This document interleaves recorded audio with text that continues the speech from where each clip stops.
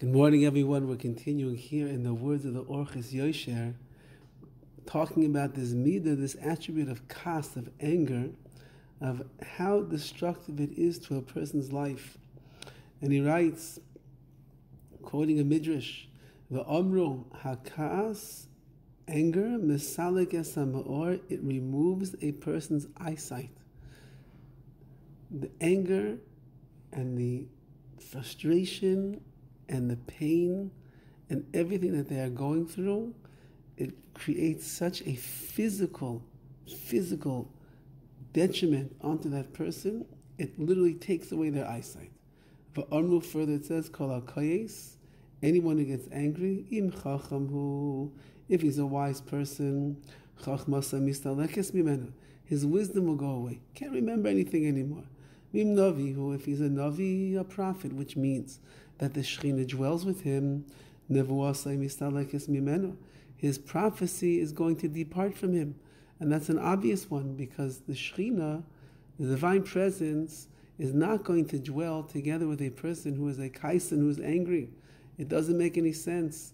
As we pointed out maybe 2 days ago, kas comes from a place of denying that there is a Ribono Shel Olam.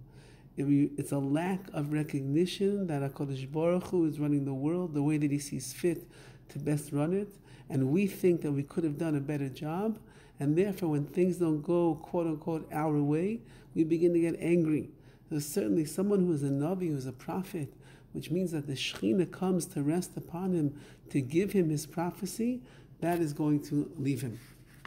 V'afilu paiskin le'gedula min hashamayim, even if he's in the midst of receiving greatness from heaven, which means in the heavens they look at this person as being a giant in spiritual prowess and greatness, and from the heavens, from HaKadosh Baruch Hu, they're giving him all of this stamp of approval.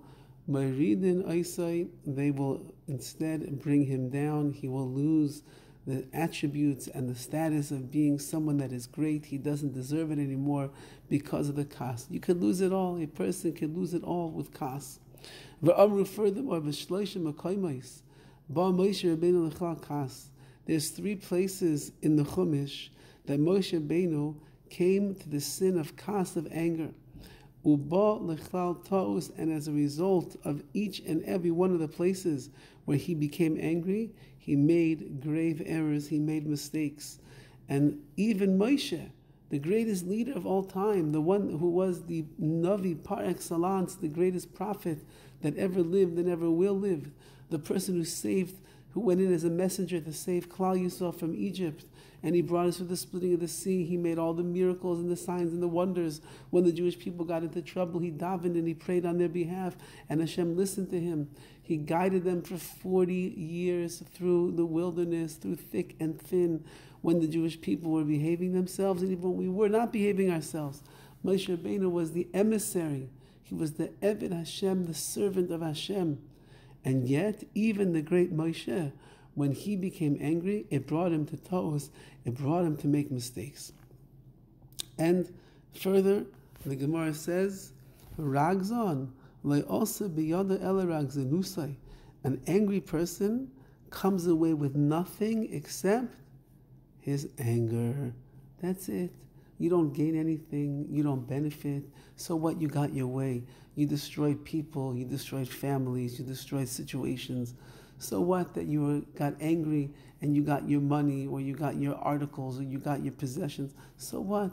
At the end of the day, you know what you really walk away with? Ragzanusa, you walk away with your anger.